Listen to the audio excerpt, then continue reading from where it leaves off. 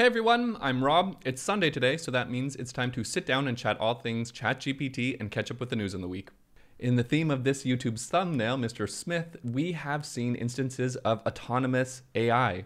So pretty big news this week as a GitHub user, Taran Bruce Richards, uploaded a public repo that demonstrates a instance of ChatGPT4 being autonomous. In the example that they provide on their GitHub repo, you can see that their instance of Auto-GPT can produce code that is not only syntactically correct, but functionally relevant. Additionally, it can execute the code it generates, making it a self-contained development environment, and on top of that, recursively debug, develop, and self-improve. And this is a pretty huge step towards the field of advancing AI. Now, as consultants, what are some of the insights that I see from this coming down our pipeline? Well, there's quite a few. The first is the skill set evolution, that as consultants, we should be prepared for a shift in the workforce skill set as AI-driven development becomes more prevalent. We can help organizations manage the transition from traditional programming to AI-generated code, which definitely includes upskilling and reskilling employees. The second is collaboration with AI. So as consultants, we can focus on fostering a collaborative mindset between human developers and AI systems like Auto-GPT. We can guide clients on how to effectively harness the benefits of AI-generated code while maintaining the human oversight and creativity that is still needed. Remember, these instances, these applications do not replace human creativity and this critical thinking capacity that we have. The third is, of course, AI ethics and governance. As we see AI continue to play a larger role in software development, we should consider the ethical implications and potential biases in this AI-generated code, especially some of the licensing and royalty things that we see with GitHub Copilot. We can help organizations establish guidelines and governance frameworks to ensure responsible AI use. Also, too, there are going to be new business models coming down the pipeline. So the potential for AI systems to develop and test software without human intervention can lead to novel business models and services in the consulting industry. So as consultants, we can explore opportunities and consider how we can adapt to the offerings and better serve our clients in the era of AI-driven development. With all that being said, if you're technically inclined and want to check it out, I'll put a link in the description so you can take a look at the GitHub repo. More importantly, you can check out the contributor, you can check out the author, and you can sponsor/contribute to this project. In other advancements towards AI this week, researchers have released a paper detailing out TaskMatrix.AI, which would be a connection of foundational models with millions of APIs for task completion. In the proposed ecosystem, a foundational model could serve as a central system that receives sensory inputs from the environment and generates high-level commands.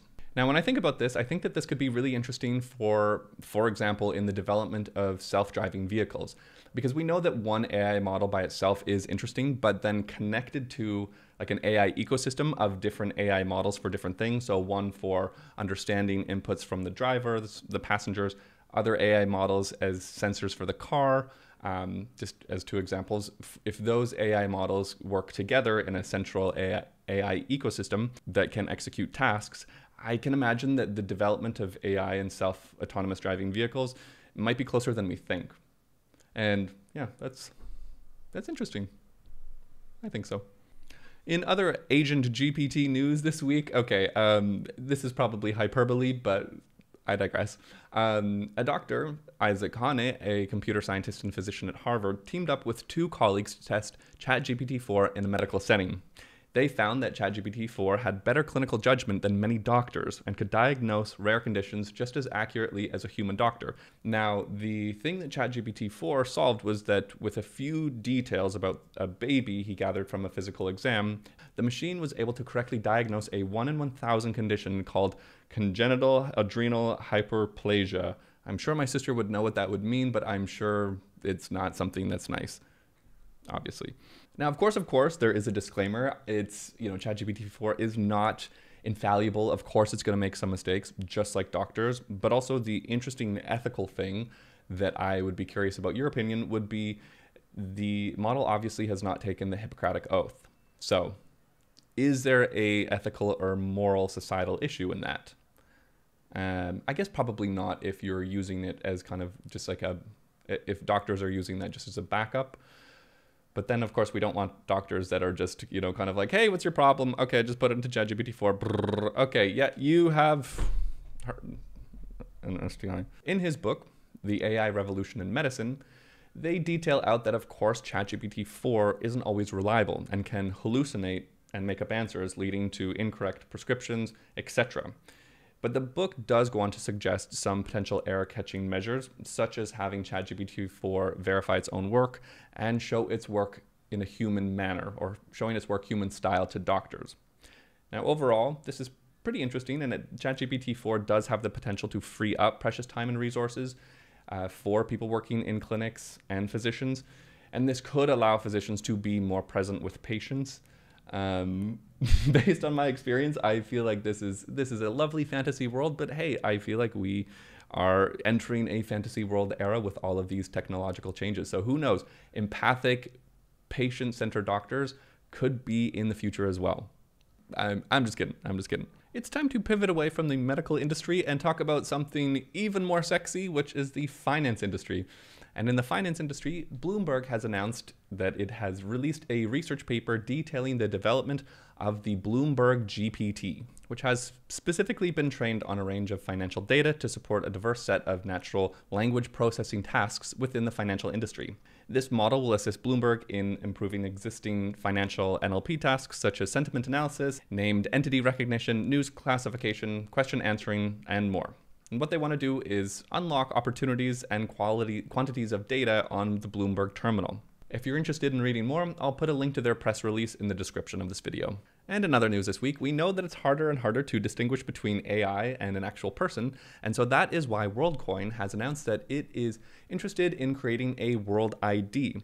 So this would be a digital identity that proves that you are a real and unique person. I'm not sure. What if I'm not unique? Doesn't matter. While fully protecting your privacy. It would be the first token that would be globally and freely distributed to people. I don't know. Now, while this sounds very optimistic and very hopeful, I feel like the pessimist in me is thinking, gee, this sounds like the beginning of some James Bond movie. I'm gonna wait and I will see how this goes from a very kind and far distance. In other news, the word oops was heard around the world as Samsung accidentally leaked confidential information into ChatGPT. The semiconductor division of Samsung had allowed its employees to use ChatGPT to help fix issues in source code. But in doing so, they accidentally fed in sensitive data, including source code for new programs, internal meeting notes, and hardware-related information. Whoops. What this means is that Samsung's trade secrets are now OpenAI's intellectual property. This goes to show that we need to read the fine print and, of course, never put in sensitive information into ChatGPT, please. There's also, very interestingly enough, I wonder if it will become some sort of evidence for the EU. Because Samsung is unable to retrieve or delete this data, it could mean that, yeah, ChatGPT is non-compliant with GDPR rules. We'll see. And to end off with some strange ChatGPT news in the week, we had a user talk about how somebody used ChatGPT towards them in a dating app. So this user was chatting with an individual and had mentioned to this person that they were seeking a romantic connection with, that they were sick. And their romantic connection all of a sudden sent back a tips on recovery, which was a straight copy and paste from ChatGPT. And I wonder to what extent the future of dating will just be language models interacting with one another. I'm kidding. Kind of. And in my life this week, I got a dance mat. So back in the day, I loved this game called Dance Dance Revolution. I would spend a lot of money at the arcade, at the mall, specifically at the movie theater, and would dance my little heart away. And I found a cheap one on Amazon, which I'm really stoked about. And that has been my week. I've been dancing. So that's it from me. Thank you so much for watching my channel. I want to wish everybody a happy Easter for those that celebrate it. And if you like this content, please feel free to subscribe. Go ahead, press like. That would mean a lot to me. And yeah, I'm wishing you guys a wonderful, wonderful long weekend. Bye.